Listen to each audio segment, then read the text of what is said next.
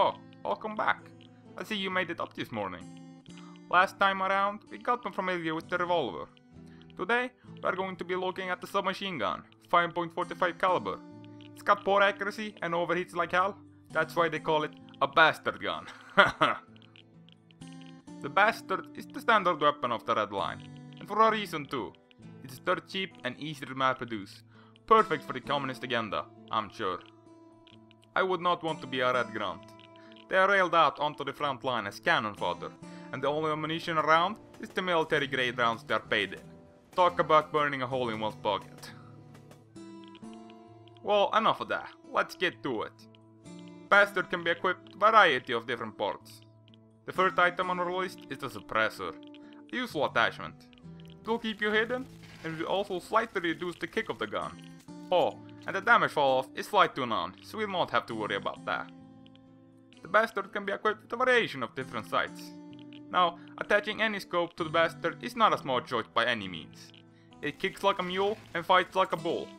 But if you must, I would recommend the reflex sight, since it doesn't tunnel your vision too badly, and it helps a bit with aiming, but only until you fire.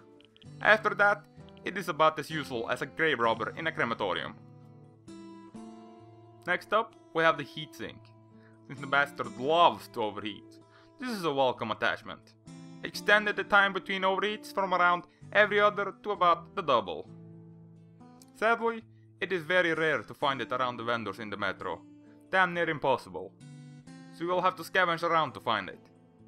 But I've heard stories that you might be able to find them underneath the Sparta base out in the swamps. Down below in the catacombs. But only a fool will go down there willingly. Assure that always. No wonder there are so many guns around. Fully loaded too, I bet. The poor bastards probably didn't even have time to fire off a single round. Well, enough of that. I am not here to tell horror stories. You will experience them soon enough, rookie. But for now, let's focus on keeping you alive long enough to do so. The Clash Talk will sure do the job. One of the most important things to help keep you alive while using the bastard? A sure must-have. Anything that will stop the bastard from flying out of your hands as soon as you pull the trigger is a welcome gift. Finally, we have the laser sight. A helpful attachment, since you're going to be firing from the hip a lot of the time with the bastard.